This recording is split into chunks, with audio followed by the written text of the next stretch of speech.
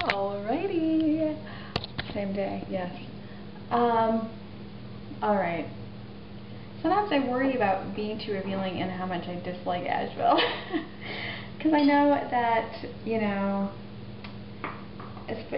some people are from Asheville, no one likes to hear that. Some people seem to be really invested in Asheville even if they're not from here. Or, people thought I would like it, then I don't. I'll tell you, on paper, you might have thought it would be a good fit. It's just, in reality, it's just not going to work for me. And in a way, that's okay. Depressing for the interim, yes. But it's one more place I can cross on my list. There's a couple of things. I guess, the more I experience other things, like when I was in Ann Arbor, I often thought, we immediately knew this was a mistake. We liked New York, When you're in New York, and because I went to college in New York and then I lived in New York, I wasn't sure that's where I would want to have my kids. And there's downsides to New York, of course. And obviously, it's not for everyone. And so that's all I can say to people who love Asheville. If you love Asheville, you probably wouldn't love New York, and that's cool. And I love New York and don't love Asheville, or, people who want to live in Alaska don't want to live, in Florida. You know what I mean? There's something for everyone, folks. Something for everyone. I still think I'd like to live in Sweden, but I know that that's a fantasy based on nothing. But here's the deal. So we left, right? Then we're immediately like, damn it, New York was better. Here's what's really cuckoo for coconuts. When we were in New York, in the beginning we had 2 separate apartments. Then we moved into Mr. F. Rent-controlled apartment, people. His apartment, which was pretty much as big as our house. I mean, not divided in as useful of a way, but not much smaller. Was only like $950 a month. Our mortgage is twice that, you know what I mean? So, now what's funny is we left because we didn't think we could have the quality of life that we wanted raising kids in New York. And ever since then, we've been paying twice as much. So, that was dumb. That was dumbity-dum-dum, folks.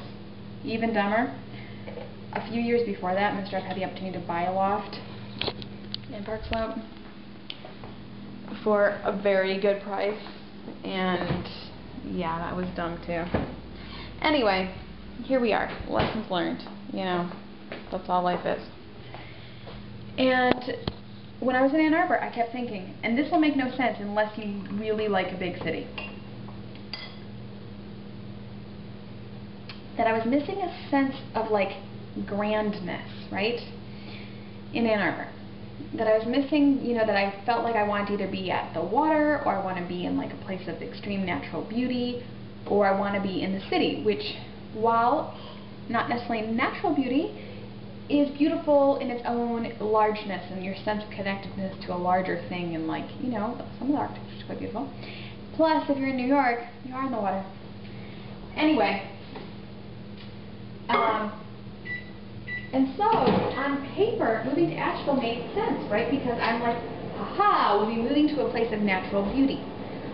The thing is, it's not really beautiful where you live in Asheville. That's the problem. If you're driving on the Blue Ridge Parkway, beautiful, beautiful, but that's not where we live, We live close to it, but we don't live in it, and that's what's missing. My family will take us vacation to Wyoming, to a ranch. And it's in the middle of the Rockies, there's nothing there, it's on the Platte River, and there you feel a sense of a physical largeness, and that is kind of what I meant, and I kind of was hoping you'd have that here, and you don't, or I don't, maybe someone else does.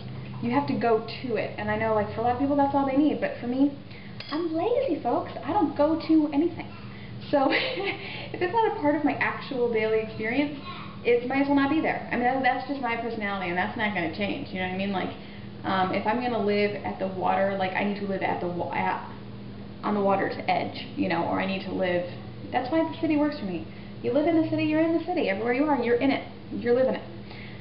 Oh, I miss it, people. And I miss the walkable. The reason we moved to this neighborhood, if anyone's wondering why did we pick this neighborhood that's not the best, because it was a walkable, it presented the opportunity for a walkable community, which is one thing I've never gotten over since leaving Brooklyn. Never gotten over it.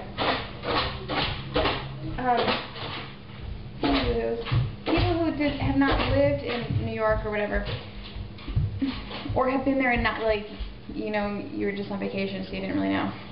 I know it doesn't make sense, but in New York, much like when you go to Rome or whatever, where I think that's an obvious thing to find out, like their different piazzas and every little place has its own center. Same thing with New York. Each neighborhood has its own thing. And what are you guys doing? You guys are just helping yourself with some cookies? And the same thing. What'd you get? That almost look matches the letter of my name except it goes a line down. That's called an X. And so if I was in Park Slope, you know, I didn't have to leave Park Slope. I could get everything I wanted. There was a fantastic sushi grade fishmonger. There was the deli counter. There's a pretty Italian specialty market. You know, like you go and you walk and you get all your, like you go to one store and just get your chicken breast, and then you know, it's like totally old school. And you were regular everywhere, and I loved it. Loved every minute of it. You know, and I miss it. I miss it. And so that's why we moved here, because there's like within half a mile you can get all this stuff. Half a mile? What the heck were we thinking? That's too far, people. I mean, if you're going to really do it, it has to be close. And it turns out, like, I don't go to this grocery store, or you know, there's all sorts of stuff that turned out to not work out. But basically, I feel like I need to live either in a European city or New York City, like, because that's what I want. Vamoose. So that's, I mean, that's the thing. And like people, you know, there's nothing.